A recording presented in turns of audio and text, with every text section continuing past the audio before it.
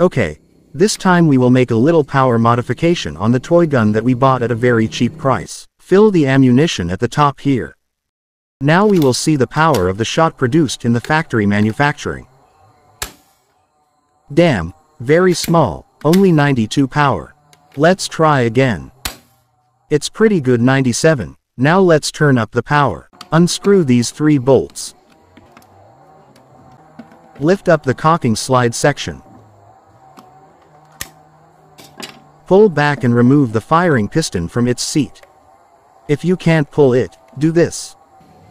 First, you can prepare a plastic cutting tool, and cut a little bit on this part. Second, you can open the entire body of the weapon. We use the first method. Okay, now the piston can be removed. To increase the power of your shot, you need to replace the spring with a longer one. Because we don't have one, we will make a tool using a water pipe. Cut the pipe to the length of the piston.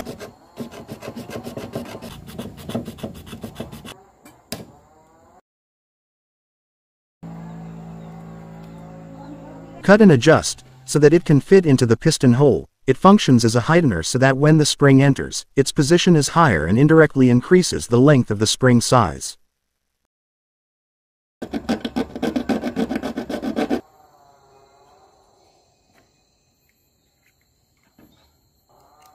Good, everything is done and ready to be tested. Reinstall the piston to its original position. The part we cut will not affect any performance of the shot. Very steady, working well. Reassemble the weapon by installing all the parts we removed earlier.